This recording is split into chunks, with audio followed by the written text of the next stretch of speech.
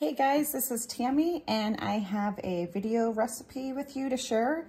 This is for some astringent that I'm going to be making, and it's going to be using vodka, some water, and a little bit of oil. You can use jojoba oil or olive oil. This is actually olive oil that's been infused with calendula. And the vodka that I'm using is actually, this is like for a tincture. It is fresh calendula that I've been soaking in vodka for a really long time. I don't drink alcohol, so I actually made this purposely to use on my face. Now, I already made one. That's what it looks like. Just shaking it up because I just made it. And I actually used it. You can kind of see it just cleans up your face really well. So let's do this recipe. You're going to take a bottle, which I just got these at the Dollar Tree. And you're gonna fill it almost all the way to the top with filtered water. Gonna fill it about that way. And then it takes 1 tablespoon of vodka. Again, my vodka is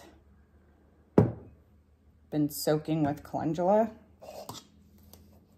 And if you have tinctures and you want to try this recipe with one you already have,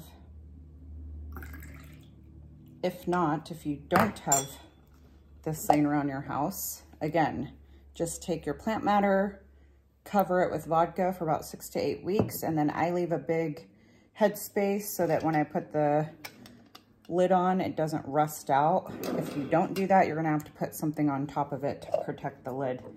Now, I would say to use about a half a teaspoon or a dropper worth of oil, because this does dry you out, which is the purpose of an astringent, but you don't want to dry out too much, which is why this is made mostly with water. And just a little bit of the vodka, and then the oil will help too. And just shake it up. I'm going to label these. I figured I'd make one for me and one for my daughter. She's really into like face products, and I just wanted to do something that's more natural for my face, and it just takes a few ingredients. Some of you have this stuff just laying around the house.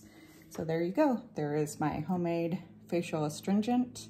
And I will see you guys in the next video. Leave a comment if you have any questions.